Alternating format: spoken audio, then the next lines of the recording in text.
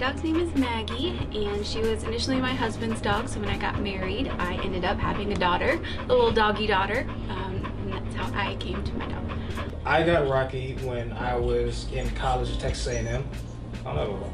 And he was a rescue dog from the ASPCA, I think.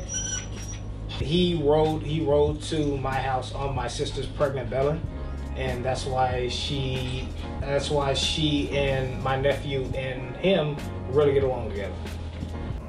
So I actually made a mature decision, you know. I waited a month. I went to Austin Animal Center, AAC, go AAC, hashtag. And after about 3 months of looking, I found the perfect dog. Look at Buddy. He's an Australian Kelpie.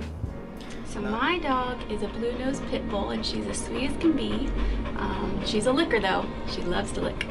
He's 4 years old. He's a miniature pinscher and mixed with something else. A lot of times what we go do is we go run together. We go, when I go on a trail, he'll just kind of follow me sometimes.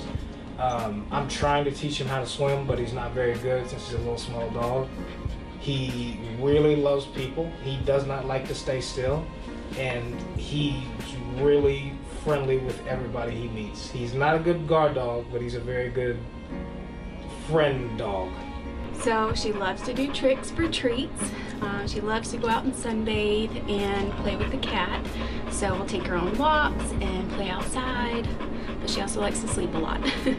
Well, when I went to check him out, there were 3 dogs I wanted to play with. The first 2 had bitten people, so I'm like, so yeah, I'll check out, you know, no name. So he was found, look, oh, he's never barked, he doesn't bark. I tell people I trained that. Alright, so yeah, he was found in a box in Pflugerville. Like, and my vet said he was not beaten, thank goodness. But he was just neglected. You know, I think I did him a bigger service by getting him in South Austin from Pflugerville. He agrees. So, quiet down.